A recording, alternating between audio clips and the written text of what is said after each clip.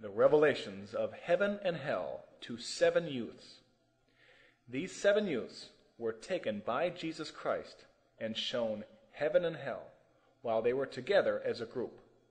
Due to the recording, only 6 testimonies were recorded. This was originally transcribed from Spanish audio and is now being narrated. The visit to hell. The first testimony. Luke 16:19. There was a rich man that dressed in purple and fine linen, who enjoyed luxurious living every day. In front of his gates a beggar named Lazarus was placed, covered with sores, and hungering to be fed crumbs that fell from the rich man's table. Even the dogs came and licked his sores. The beggar died and was carried by the angel to Abraham's bosom. The rich man also died and was buried. And while suffering torments in Hades, he looked up and from a distance saw Abraham with Lazarus in his bosom. So he called out, "Father Abraham, take pity on me and send Lazarus to dip his fingertip in water and cool my tongue, for I am in torment in this fire." But Abraham said, "Son, remember that you enjoyed the good things in your lifetime, while Lazarus had the bad things. Now he is being comforted, but you are suffering anguish. Besides that, there is a great chasm fixed between you and us, so that those who want to cross from here to you are unable. Neither can they cross from your side to us." The Bible, the Word of God, is very clear about the subject of heaven and hell. In this portion that we have just read, the Lord tells us about 2 places, heaven and hell, the condemnation or the salvation. There is no intermediate place. Purgatory does not exist. Limbo does not exist, where men exist for a while after they have departed from the earth, and then go to heaven. The Bible is very clear about that. In April 11th, 1995, God gave us a revelation that would change the trajectory of our lives. We had just begun to know about God and His Word. We are 7 youths to whom God has given the privilege and great responsibility of sharing this revelation with the world. Everything started about approximately 10 a.m. We were praying and were prepared to go out on a picnic later that day. Suddenly, around 10 a.m., a very powerful white light shone through one of the windows. When the light appeared, all of us immediately started to speak in tongues and were baptized with the Holy Ghost. In that moment, all of us were astonished and fascinated by what we saw. That glorious light was illuminating the entire room. The light was much stronger than any light from the sun. In the middle of the light, we saw a host of angels dressed in white. And these angels were so beautiful, tall, and very good looking. In the middle of all those angels, we saw something amazing, the figure of a man. This image was a special being, a man who was dressed in very white mantle and a robe. His hair was like golden threads, and we could not see his face because he was too brilliant. However, we saw a golden belt around his chest with gold lettering that said, "King of Kings and Lord of Lords." He was wearing pure gold sandals on his feet, and his beauty was without equal. When we saw the presence of that man, all of us fell to our knees. Then we started to hear his voice. It was a very special and wonderful voice, every word drilled into our hearts like a double-edged sword. Just like it is written in the Word of God, Hebrews 4:12. He spoke to us in very simple but powerful words. We audibly heard him say to us, "My little children, do not be afraid. I am Jesus of Nazareth, and I have visited you to show you a mystery, so you can show and tell the towns, nations, cities, churches, and all places. Where I tell you to go, you will go, and where I tell you not to go, you will not go."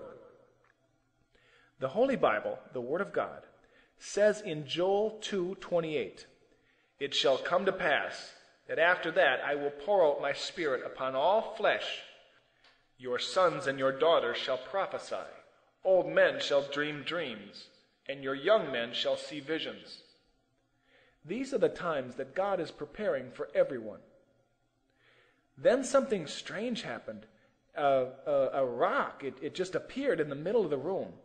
And the Lord, who was with us, made us get on that rock. The rock was about 8 inches above the floor, and a huge hole appeared in the floor. It was a huge black, terrifying hollow or cavern. Soon, we fell on top of the rock and went down through the hollow in the floor. It was dark, and it led us to the center of the earth. While we were in that gloomy darkness, we were so scared. We were so afraid that we said to the Lord, "Lord, we don't want to go to that place. Don't take us to that place, Lord. Take us out of here, Lord." The Lord answered us with a very beautiful and compassionate voice. This experience is necessary so you can see and tell others. We were in the middle of a horn-shaped tunnel, and we started to see shadows, demons, and figures that moved from one place to another. We kept going deeper and deeper down. In just a matter of seconds, we felt an emptiness and a great fear. We then arrived at some caverns, at some horrible doors, it was like a labyrinth. We didn't want to go inside, and we noticed a terrible smell and a heat that choked us. Once we entered, we saw terrible things, frightful images. The entire place was engulfed in flames, and in the middle of these flames there were bodies of thousands of people, and they were suffering in great torment. The sight was so horrifying, we didn't want to see what was shown to us. The place was divided into different sections of torment and suffering. One of the first sections that the Lord allowed us to see was the Valley of Cauldrons, as we called it. There were millions of cauldrons. The cauldrons were, they were inlaid at the level of the ground, and each of them was burning with lava inside. And inside each one was the soul of a person who had died and gone to hell. As soon as those souls saw the Lord, they shouted and started to scream, "Lord, have mercy on us!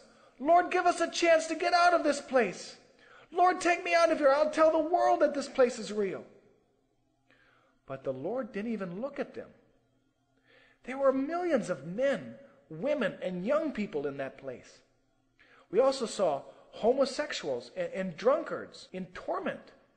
We saw all these people shouting in such great torment.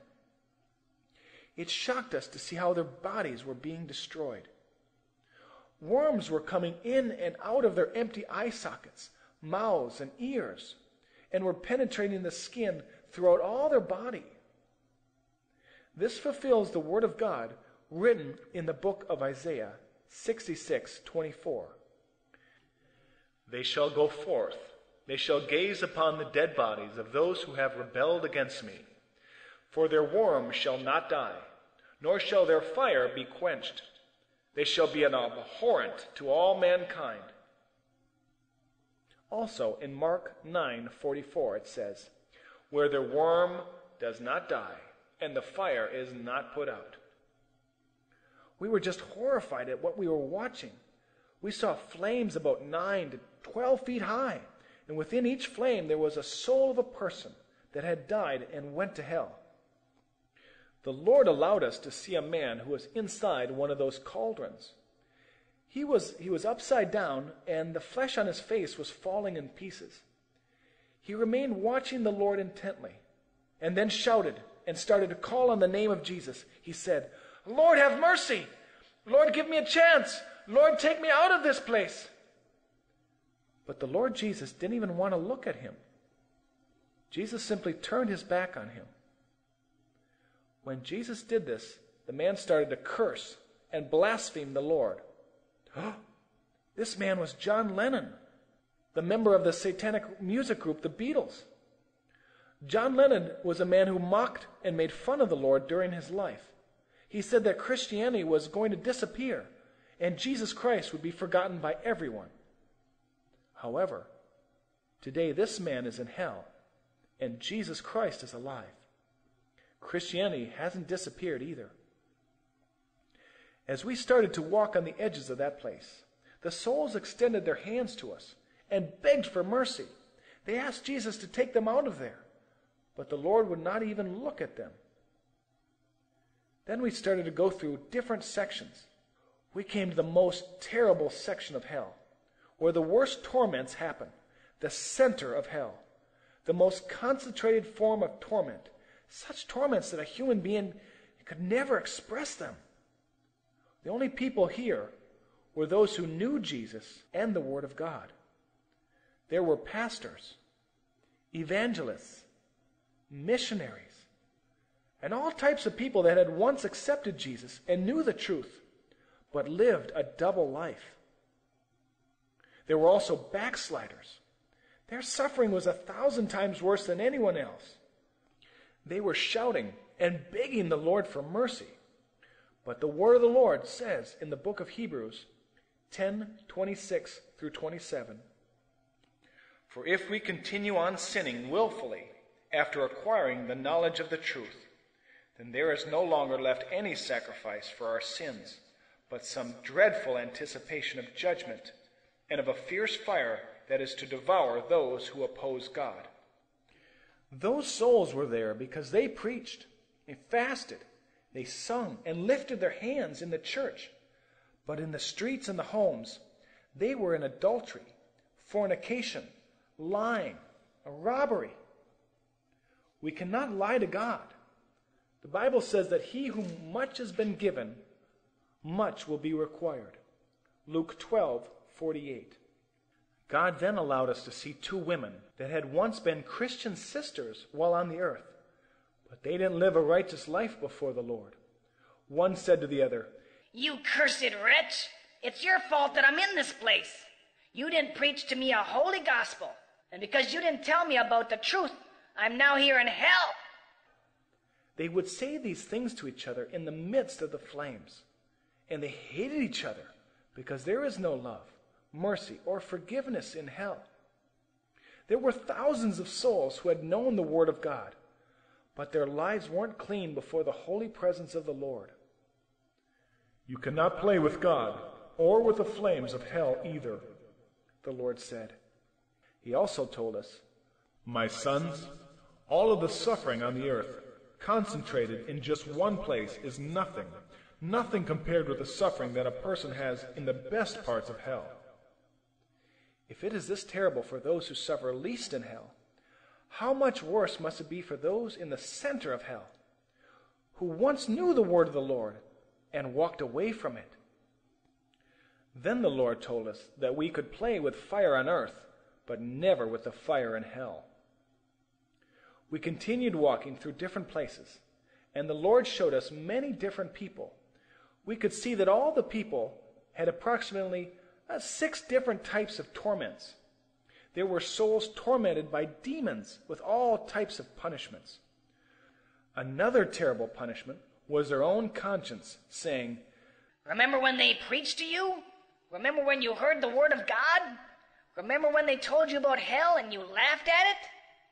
Their own conscience tormented them, just like the worms that crossed all over their bodies, like the consuming fire that was thousands times more hotter than we know. This was the reward that the devil has for all those who seek him and follow him. The word of the Lord says in Revelations 21:8, As for the cowardly, however, and the unbelieving, and the fearful, the murderers, the immoral, those practicing magic arts, and idolaters, and all liars, their lot is in the lake that burns with fire and sulfur. This is the second death. Next, the Lord showed us a man that had murdered 6 people. And these 6 people now surrounded him. And they were shouting at him, saying, It's your fault. We're in this place. Your fault. The murderer tried to cover his ears because he didn't want to listen to them. But he could not avoid listening, since in hell, all your senses are much more sensitive. Souls in that place were tormented with an intolerable thirst for water that cannot be satisfied in any way, like the Bible story of Lazarus and the rich man. The rich man in hell wanted one single drop of water. That would have been enough. The word of the Lord says in Isaiah 34:9,